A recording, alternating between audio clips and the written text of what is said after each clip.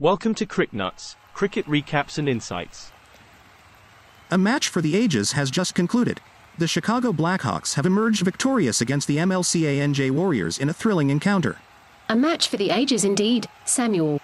The Blackhawks have soared high and taken down the Warriors in a nail-biting finish. The MLCA NJ Warriors won the toss and elected to bat first. They put up a decent total of 194 eighths in their allotted 39.4 overs. The Blackhawks had a tough task ahead of them, but they chased down the target with 6 wickets in hand and 14 balls to spare. Arav Wahi was the top scorer for the Warriors with a well-made 60 off 73 balls. However, the Blackhawks bowlers did a commendable job to restrict the opposition to a sub-200 total. The Warriors had a decent start, but they lost wickets at regular intervals. Rahul Basu was the pick of the bowlers for the Blackhawks, picking up 3 wickets for just 30 runs in his 8 overs. The Blackhawks got off to a steady start, with Shonik Sawant and Rahul Basu laying a solid foundation.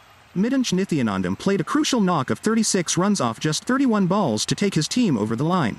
The Warriors bowlers tried their best to defend the total, but the Blackhawks batsmen were up to the task. Sushrut Kahadkar and Arawendmoli Ganesh picked up 2 wickets each, but it was not enough to stop the Blackhawks from winning.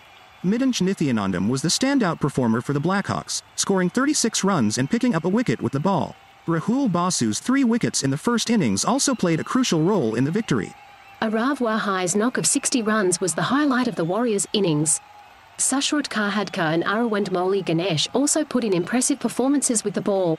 The Chicago Blackhawks have won the match by 4 wickets, and they thoroughly deserve the victory. The Warriors fought hard, but the Blackhawks were just too good on the day. The Blackhawks have shown that they are a force to be reckoned with in this tournament. They will be looking to carry this momentum forward in their upcoming matches. The Warriors will be disappointed with the loss, but they can take heart from the fact that they put up a good fight. They will be looking to bounce back in their next game.